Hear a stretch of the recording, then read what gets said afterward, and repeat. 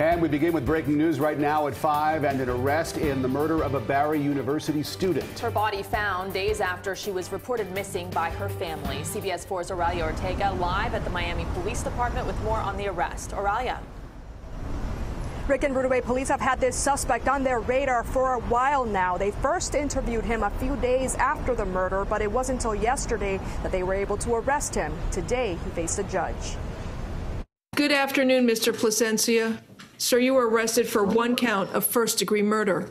18-year-old Jamie Luis Plasencia under arrest in the murder of Barry University student Priscilla Torres. It was nearly 4 months ago the 19-year-old freshman from Naples was reported missing, then found shot to death off Northwest 29th Avenue and Northwest 12th Street in Miami. A witness heard the woman screaming, followed by the gunshots.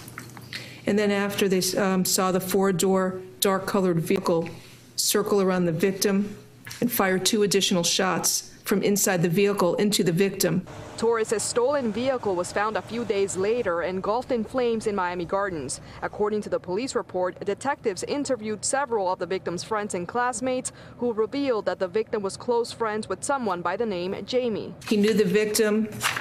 There's surveillance video of him entering the victim's room at Barry University and leaving with her. The arrest report says 1 week after Torres' vehicle was found engulfed in flames, police interviewed Plasencia and he tried to conceal his right hand. When asked about what happened to his hand, he said he burned his hand while working on a food truck. Police learned that alibi was false. Plasencia is being held with no bond. Live in Miami, Oralia Ortega, CBS 4 News.